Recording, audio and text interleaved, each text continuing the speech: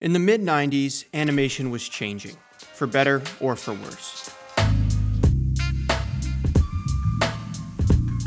With the success of Disney Pixar's Toy Story in 1995, computer-generated imagery was proving itself to be a real player within the realm of feature-length entertainment. For the first time, Pixar had defined what was possible, and for other animation studios, transitioning to a 3D format no longer felt like such a blind leap of faith. With that being said, Pixar would almost exclusively dominate the realm of animated films in the 90s, without any real competition until DreamWorks hit its stride with Shrek in 2001. Before that, it was Disney's impressive catalog of expertly animated feature films versus DreamWorks' Ants. You gotta start somewhere. The fact of the matter was, bringing a fully animated 3D feature to the big screen was an expensive and risky undertaking. There were really only a handful of companies with the resources to even take the chance. This led many studios to set their sights on smaller budget projects more fit for television. While Pixar ruled the feature-length world with an iron fist, many smaller animation studios would take the plunge into developing fully 3D animated projects for TV. This would lead to a novel surge of 3D animated television shows in the mid-90s that, while visually impressive, left some of us thinking, just because we can, doesn't mean we should. Just no pleasing some people. Regardless, the trend had swept throughout the entire entertainment industry, and would open more and more networks up to the idea of greenlighting their next big show as a CG product. As luck would have it, this particular climate would set the stage for writer-director John A. Davis to catch his first big break. And it all started from an idea Davis had in the early 80s. Around this time, a young Davis was toying with the idea of a live-action short film starring a boy genius named Jimmy Neutron. Just kidding, it was Johnny Quasar. We're not quite there yet. The character was a sort of alter ego for Davis, who was always fascinated by gadgets and science fiction as a boy, but never quite had the math skills or technical know-how to pursue it as a career. Regardless, Davis would live vicariously through his character, developing a short narrative around Quasar titled Runaway Rocket Boy. The original premise was scripted and storyboarded, telling the tale of a young boy who runs away from his parents in a rocket ship. Davis had built up big hopes for the project, picturing a film clad with special effects and outlandish gadgets, somewhat akin to the final product we would eventually get. But in the 1980s, things weren't so DIY. In order to get the ball rolling on the concept, Davis would need to pitch the show to production companies, and would even resort to applying for a government grant. Unfortunately, this would not pan out, and Davis was denied funding on the grounds that, although the idea revolved around a boy genius, the show wasn't all that educational or informative. Unless Davis was able to provide a scientific explanation for the shrink ray or detailed insight on the dietary components of Purple Flurp, it looked like he'd be out of luck. The rejection would result in Runaway Rocket Boy getting shelved for quite a lengthy period of time. It was only much later in the mid-90s that Davis would rediscover the script while moving. Upon revisiting the story and its characters, Davis came to the realization that Runaway Rocket Boy would make a perfect fit for a CG animated show, something that Davis and his animation studio had been dabbling into at the time. A decade ago, this kind of approach wasn't really realistic, but now Pixar and many other studios had proven that 3D animated entertainment was a real possibility. This would motivate Davis to pursue the idea with his own studio, DNA Productions. You know the one. Hi, I'm Paul. In 1995, the studio would compile a 40-second visual demo starring the Runaway Rocket Boy himself, alongside his new sidekick, Goddard.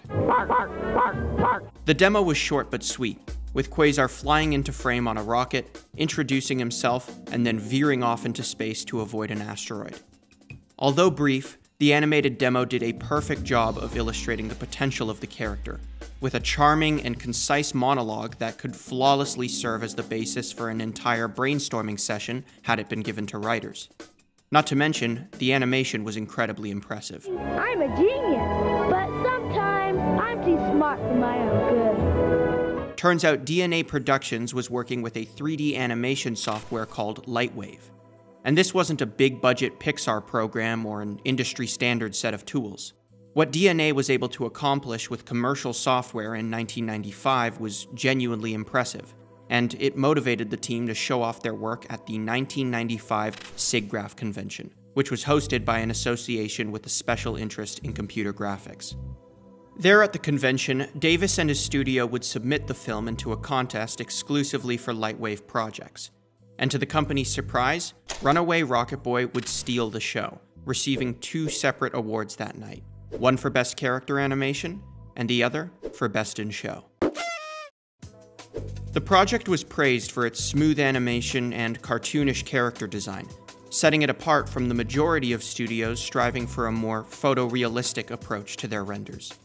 These achievements would end up garnering the project a fair bit of buzz in the animation community. Shortly after, Hollywood actor-producer Steve Oedekerk would stumble across some still images of Johnny Quasar in an animation magazine, instantly piquing his interest. Oedekerk was quite the hotshot in the entertainment industry, known best for his collaborations with Jim Carrey on the Ace Ventura series, a character with a suspiciously familiar haircut. Turns out, Oedekerk had taken a particular interest in the world of 3D animation, and was eager to get in touch with Davis and his team about the demo. Oedekerk cold-called Davis at his studio in Dallas, in the hopes that he could see the full video along with anything else the team had done with Quasar. After receiving the original demo and story bible, Oedekerk was sold, proving eager to join forces with Davis's company to help pitch the idea to bigger networks.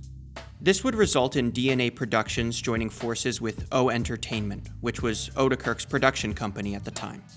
The partners would work to flesh out the idea into a marketable television show, reworking the name to The Adventures of Johnny Quasar, and tweaking aspects of the original character to appear more childlike. I mean, for God's sake, they gave the kid a receding hairline. Keith Alcorn, Davis's partner at DNA, would take on most of the character design, swapping out Johnny's lab coat for a regular t-shirt and changing his hair in favor of a more eccentric style. Only then would the producers deem the concept ready for a network tour. The first stop on the team's list was Nickelodeon, and to Davis's surprise, it would also be their last. Nickelodeon immediately fell in love with the concept. Johnny Quasar's superpowered mind and knack for adventure made him the perfect Nick Kid, as observed by then-president of Nickelodeon, Albie Hecht, who famously dubbed Quasar as a mix between Bart Simpson and Albert Einstein. In reality, it's no wonder that Davis's pitch caught Nickelodeon's attention. Jimmy's 3D character design completely set him apart from many of Nick's current and future characters like SpongeBob, Arnold, Tommy, and Lil Bill. Actually, no, not Little Bill. Let's forget about Little Bill. Naturally, a deal was struck, and Nickelodeon would commission a 13-minute pilot episode in the fall of 1995.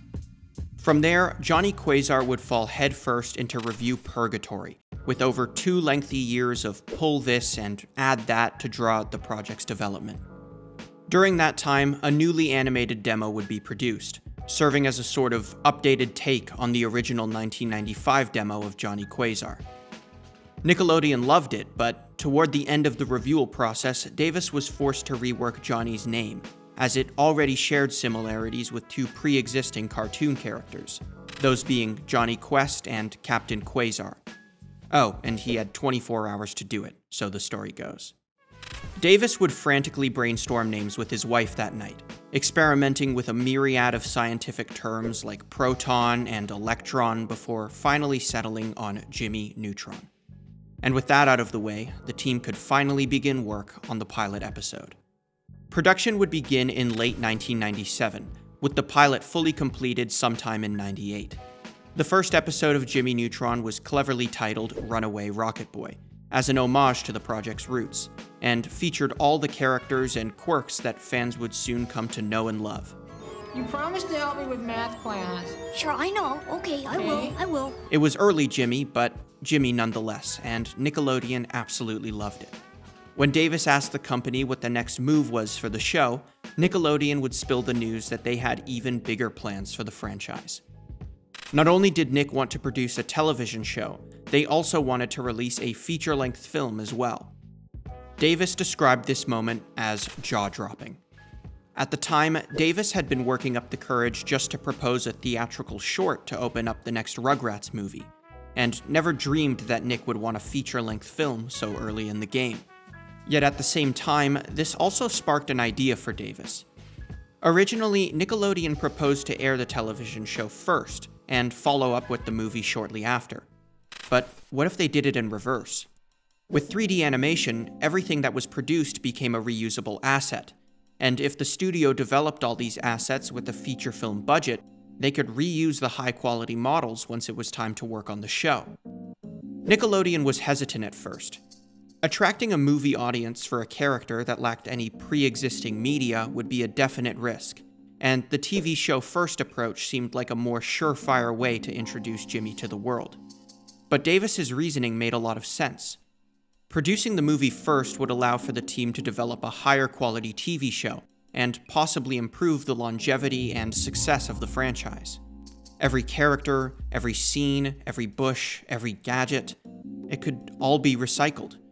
And it didn't stop there. Assets could and would be reused for every promotion and print ad that Jimmy Neutron would do.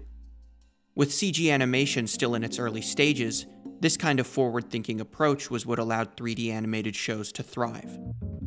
In the end, Nick decided that with the right amount of promotion, launching with the movie was a viable option. And in the fall of 1999, Jimmy Neutron Boy Genius would be greenlit for production. The movie was given a budget of $30 million, allowing Davis and his team to significantly increase the capacity of their offices. The company's staff burst from just 30 employees to 130, granting the studio the means to achieve their tightly set deadlines. This would also allow for more tweaking to be done to the show's characters, which would differ slightly from the original pilot episode. Jimmy's shirt would change, Sheen's ethnicity would switch from Japanese to Mexican, and Carl would be redrawn to look less like his dad. Steps were taken to forego the traditional rulebook of CG animation, with realistic lighting and character design thrown to the wayside in favor of more stylistic approaches. If a light or a shadow didn't look right in a certain shot, it would be taken out, regardless of whether or not it physically made sense to be there. Characters were given simplistic and cartoonish designs that were easier to animate, along with characteristics that influenced the structure of the world around them, like the cars modeled to fit their outrageously large heads. Additionally, their sculpted, graphic look made the modeling process easier too, without needing to worry about realistic textures for cloth or hair. In a way, the movie's low budget pushed animators to get creative, and this ultimately contributed to its originality. And in the world of animation, standing out was everything. In 1999, you could practically count on one hand the number of 3D animated films that had been released on the big screen, and literally all of them had been produced by Disney or DreamWorks. When Nickelodeon threw their hat in the ring, it was open knowledge that they were going up against the big dogs. But at the same time, it never felt like the movie was trying to prove anything. Davis knew their budget was significantly lower than that of Toy Stories or A Bug's Life, but it didn't matter. The atmosphere and concepts behind the project were entirely unique, and that was part of its charm. The show's creators would even go as far as to take ideas from their own children, with Steve Odekirk's 6-year-old daughter coining the idea for burp soda. A guaranteed 1 burp per sip. Zoe Odekirk would go on to be listed under the special thanks for the movie's end credits. Additionally, Nickelodeon's budget made for a simpler production process. While many other companies were using complex rendering programs and working with software engineers to produce state-of-the-art animation, Jimmy Neutron was built with simple, commercial software that was accessible to anyone. And while the team's tool set and workflow had somewhat increased in complexity, much of the process was still the same. This allowed the team to complete the entire film in just 24 months, roughly half the time it took the average CG film to be completed. To make things even more exciting, Jimmy Neutron was already an enormous hit with children, as Nickelodeon had been working hard to promote the character during the movie's production. Not only were there online comics and flash games, but there were also clever tie-in promotions with other Nickelodeon shows. These promotional gags would have Jimmy interrupt an episode of SpongeBob or the Rugrats to make a little mischief with one of his gadgets before quickly disappearing off screen. It was a somewhat heartwarming collaboration, as the shows that cooperated in the promotion would have to accomplish work on their end to stage the gag and help welcome Jimmy to the Nickelodeon family. There was also a series of interstitial shorts that would air between episodes of Nickelodeon shows, helping to familiarize audiences with the movie's characters prior to the release of the film. In many ways, kids felt like they already knew Jimmy Neutron well before the theatrical announcement, and that was kind of Nick's plan. Jimmy Neutron had placed within the top 25 favorite cartoon show characters on television, which was determined by a consumer familiarity survey that helped companies gauge the appeal of certain public brands. And this survey was conducted before any hard piece of media had even been published for the boy genius. From the looks of it, Nick's promotion was turning out to be everything they'd hoped for. It was 2001 at this point, and as production was wrapping up for the film, a release date was finally in sight. And with hype for the Jimmy Neutron franchise nearly reaching its pre-launch peak, Nick was finally ready to make their movie announcement at the 2001 Kids' Choice Awards. Jimmy would even appear on screen to announce some of the night's winners before being promptly brushed to the side by Rosie O'Donnell, who would go on to raise a very pressing question to the audience. Anybody here want a slime in sync? What can you do? It was 2001. But now, with a release date set for late December of that year, the real hype train could begin. Nick would team up with several companies to promote the upcoming movie, including some pretty clever partnerships like the Trident Gum promotion that paired perfectly with Jimmy's iconic bubblegum scene. Bubble travel is the way of the future! Nick would also work with Radio Shack to produce the Ultra Orb, an RC car that closely resembled Sheen's spaceship from the film. And of course, who could forget the mediocre video game? In the early 2000s, it was practically a prerequisite. The month before the film's release, the Jimmy Neutron game would launch for all platforms, which would follow the same story as the movie, but just a whole lot less fun and a whole lot more creepy. Read my lips. N-O. No. Although this wouldn't stop Nickelodeon from releasing a brand new Jimmy Neutron game for 4 consecutive years in a row. I feel kind of funny, Jim. Regardless, Nickelodeon's promotion paid off, because Jimmy Neutron Boy Genius was a hit with children upon its release. Yes, the movie may have only garnered slightly above average reviews by critics, but who cares? Those were boring adults, and this one was for the kids. Jimmy Neutron would even go on to be nominated for the Oscars' first ever award for Best Animated Feature, respectfully losing to DreamWorks' smash hit Shrek. But weep not, my friends, for the real winners are those who now carry the knowledge that Jimmy Neutron Boy Genius is technically an Oscar-nominated film. On top of that, the movie would gross over $102 million worldwide throughout its theatrical run, giving Nickelodeon more than enough reason to follow up with the TV show. The Adventures of Jimmy Neutron would first air in July of 2002, a little over 6 months after the release of the film. Davis's plan had worked perfectly, and the team's strategy to reuse the majority of the assets from the movie resulted in one of the most visually impressive 3D animated shows to ever air at the time. The TV show would go on to make a respectable 3-season run that aired from 2002 to 2006, and would be accompanied by a myriad of video game, book, and merchandising tie-ins that made Jimmy Neutron a Nickelodeon household name. With all this success, you'd assume Nickelodeon would have greenlit a second film shortly after. And you'd be right.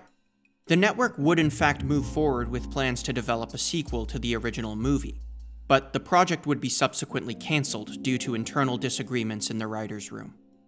Turns out, the team in charge of Jimmy's sequel just couldn't agree on an angle for the film, and the indecision would last long enough for Nickelodeon to just scrap the project altogether. In its place, a television spin-off would premiere in 2010, starring Sheen, Jimmy's best friend, which interestingly enough, originated as a rejected television pitch for a show called Red Acres. Eventually, the concept would be reworked as a Jimmy Neutron spin-off to catch Nick's attention. But alas, Planet Sheen would come to an end in 2013, marking the end of the Jimmy Neutron franchise as we know it today. As a matter of fact, it's really still quite a mystery as to why Nickelodeon decided to pull the plug on the original show in the first place. Some blame DNA Productions' involvement with The Ant Bully, a film that was speculated to be responsible for the company's eventual bankruptcy in 2006. Keith Alcorn, co-creator of Jimmy Neutron, has gone on to say that Nickelodeon simply opted not to renew the show for more seasons on the basis that they already had enough material for syndication, a process that involved the leasing of a television show to other networks. Regardless of the reason, Jimmy Neutron is still fondly remembered by fans to this day, and the show's technical achievements helped pave the way for the dozens of 3D animated cartoons that would follow for years to come. As of today, the franchise's fate is caught in a swirl of reboot rumors, false speculation, and fan art so convincing it almost made you think there was a 2023 reboot coming to Paramount+. There's not, sorry. But the love for the show is still there, and maybe, with enough time, Nick will take notice, and everyone's favorite boy genius will blast off again. And if not, hey, at least we still got this. Are you going to finish that croissant? Knock yourself out.